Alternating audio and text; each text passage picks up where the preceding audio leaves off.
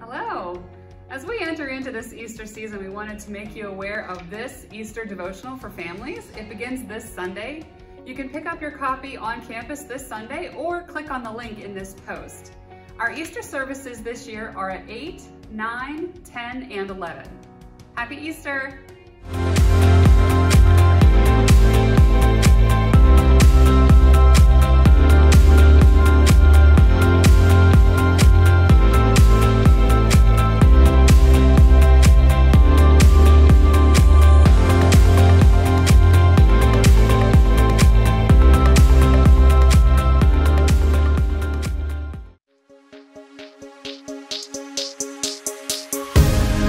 You're my calm in the chaos, my peace in the war.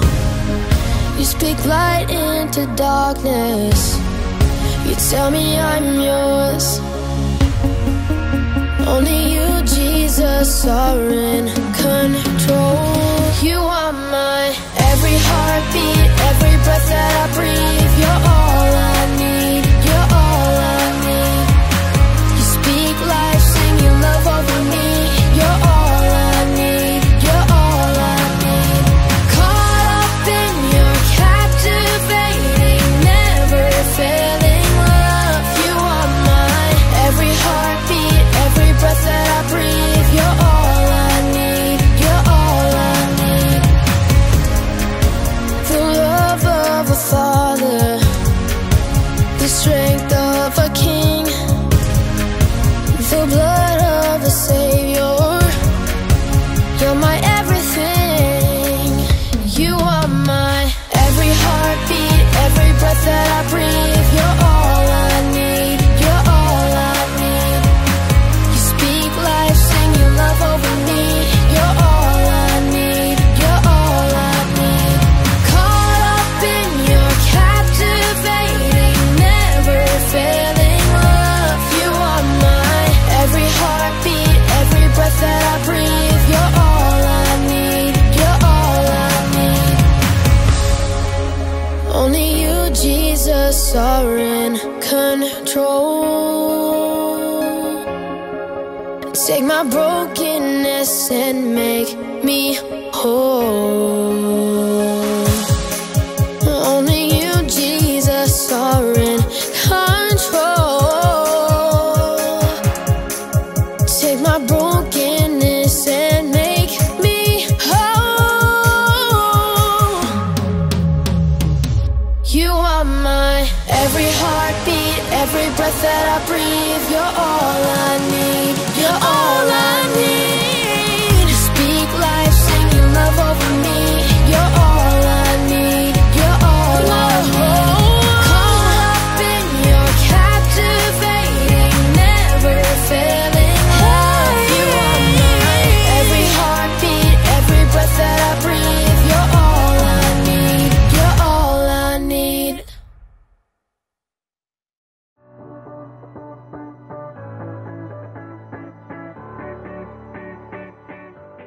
What's up, everybody? My name is Graham, and you'll never believe it, I graduated from baking class. It was an intense 2.5-week course, but I made it to the end. And to celebrate, I made a cake. Okay, I know it may not look like much now, but when I add the frosting, it's going to look amazing. Of course I'm not gonna frost it yet, because the cake is still warm. That's something I learned in class. If you try and frost a cake while it's still warm, everything falls apart. So, you gotta let it, you know, chill. Oh, hey! While we wait, let's talk about patience. Patience is waiting until later for what you want now. So, let's wait. Still warm. Yeah, waiting is boring. Oh, I know something that might help. Let's set a timer. I figure it'll take half an hour for the cake to cool, so. Yeah.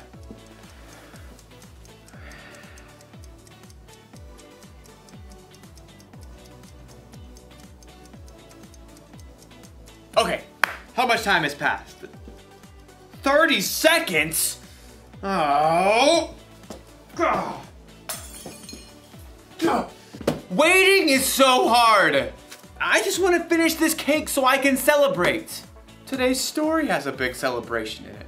And the people celebrating have been waiting for a long time. You should check it out. I'll count the seconds. The Bible. It's 66 books of history, stories, letters, and poetry that fit together to form God's one big story.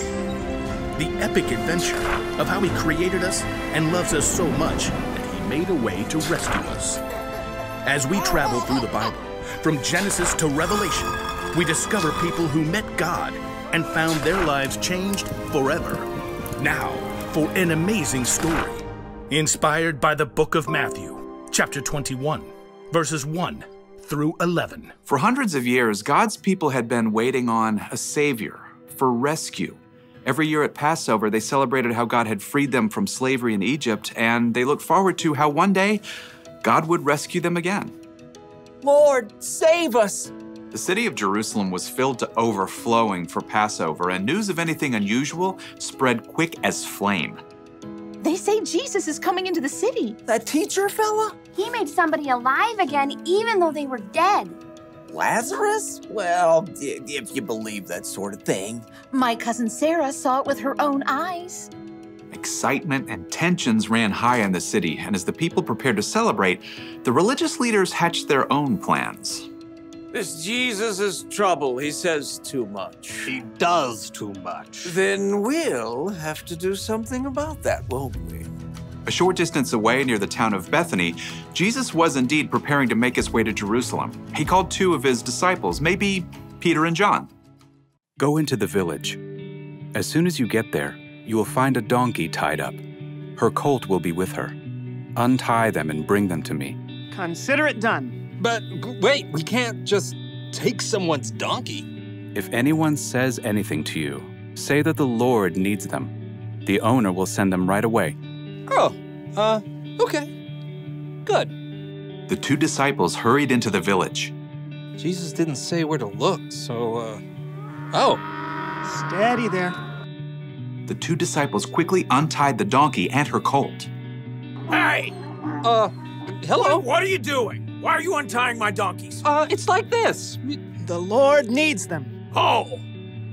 Okay, then. The disciples led the colt and its mother back to Jesus.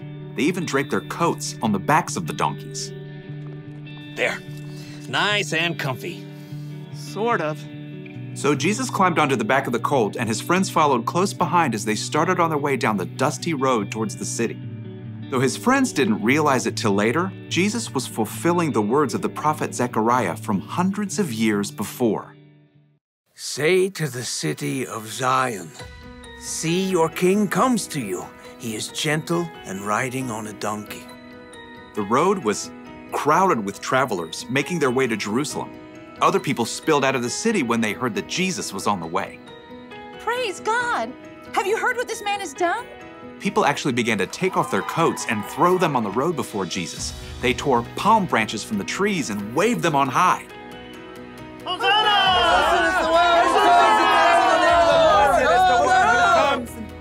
Some of the religious leaders had joined the crowd to discover what was going on.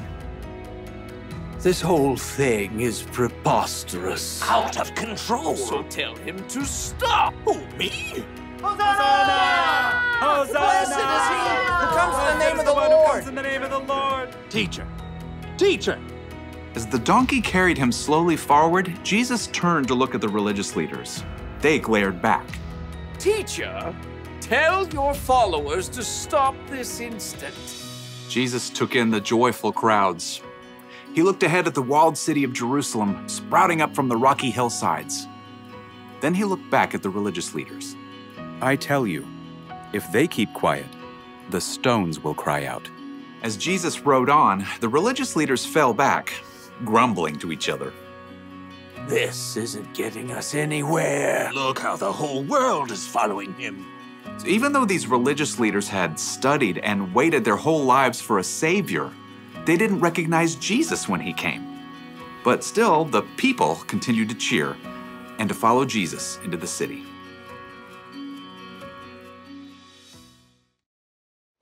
Listen up. Here's the truth. Waiting is boring, and it's so hard, and it can take a long time. It can even feel like time slows down when you're waiting. But listen, just because we're so focused on what we're waiting for doesn't mean that God isn't up to something. So I say we change our focus. Instead of thinking about how long things are taking to go the way we want, let's focus on the creator of the universe. Let's focus on how he has a plan. Let's focus on how the savior that the Israelites waited hundreds of years for has already come for us, and his name is Jesus. We should focus on those things. Everything else is just icing on the cake. Waiting can take a long time. It's true, but it doesn't have to be hard, and it doesn't have to be boring. We've got a lot to celebrate while we wait. That's the one thing to remember today. You can celebrate even when you're waiting. Who knows? Maybe waiting can be fun. Oh, the cake is ready for some frosting. Oh, I can't wait to taste this. I don't have to. Oh, it's so good. Happy Palm Sunday, everybody.